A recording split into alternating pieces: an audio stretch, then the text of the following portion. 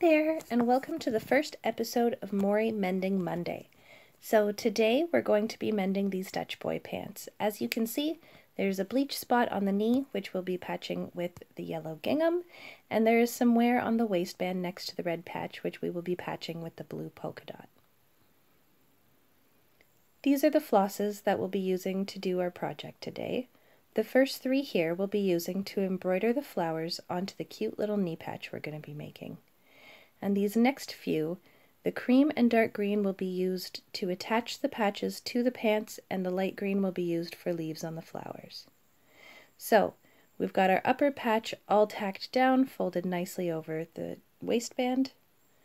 And I suck, so I didn't film doing the blanket stitch, but here it is to show you, a nice even blanket stitch in cream. Next, we have to attach our knee patch over the bleach stain. So, to apply this patch, we're going to be using what I initially learned to be called the Norse stitch. Now, in my past years of sewing and hand sewing experience, I have learned it to also be called the herringbone stitch. I do still like to think of it as the Norse stitch, because it's the first decorative hand sewing stitch I ever learned when I got interested in Renaissance period costume. So this one holds some serious significance for me. I've been doing it since I was about 13. I'm not the best at it because I don't hand sew as much as I should, but with this series I do hope to remedy that.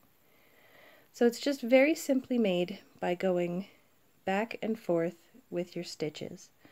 So you move forward with a nice long diagonal stitch, and then you backtrack just a little bit so that you can make the little X's at either end of your long diagonal stitches. Now this corner technique I like to use a lot.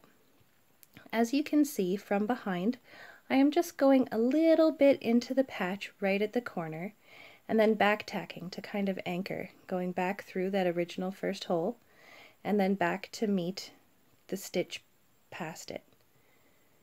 And then as we go around the corner, I just like to go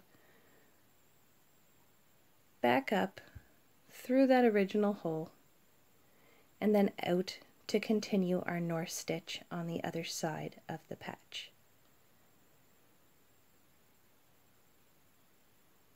And you just continue like this all the way around your patch.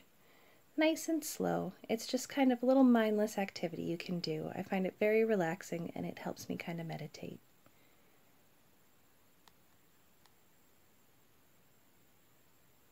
So this is what our finished patch looks like so far.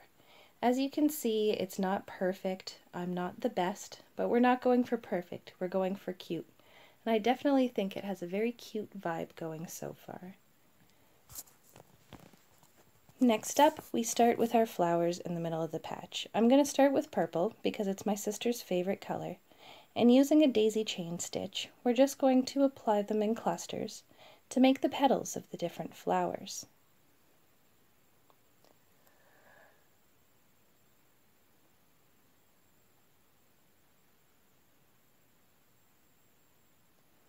Now we've almost got the first flower done. Sometimes it can be a little tricky and you have to kind of jostle and adjust and push and pull your stitches to get them just so and just right.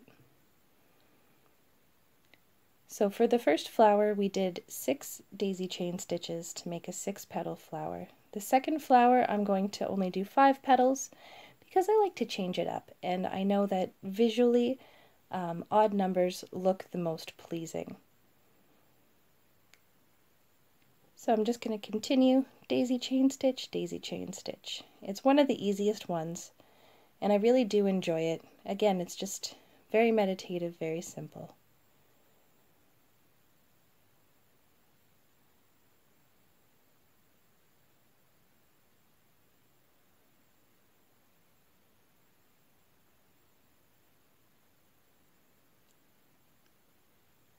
Now I don't embroider very often, but I do really like it, and during the summer months I want to get more into it.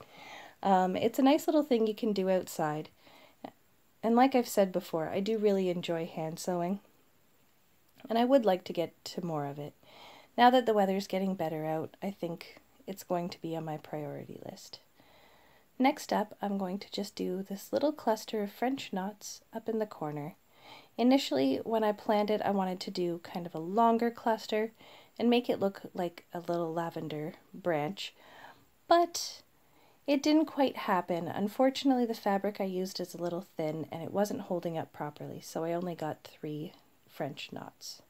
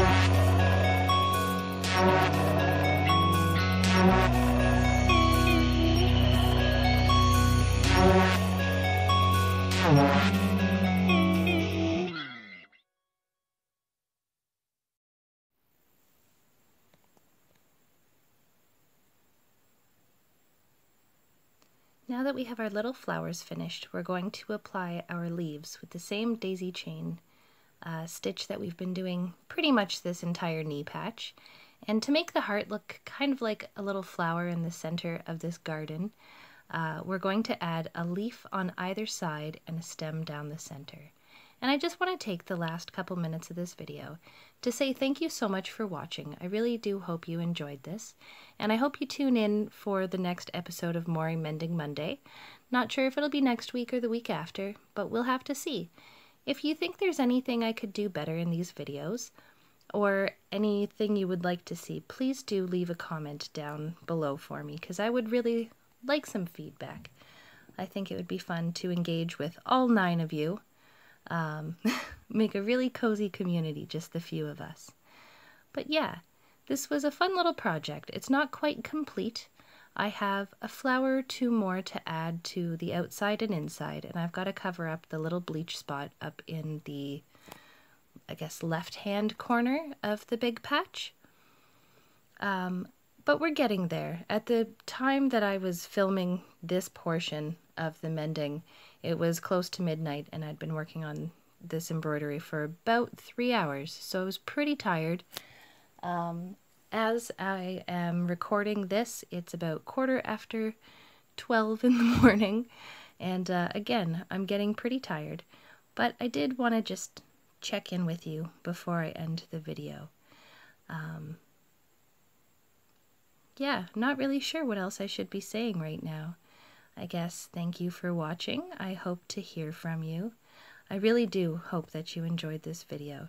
It was lots of fun, and mending is a thing I'm going to be doing more of in my hobbit life.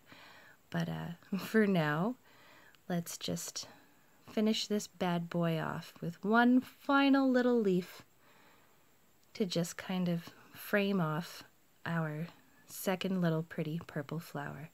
Have a good night, everyone. Goodbye.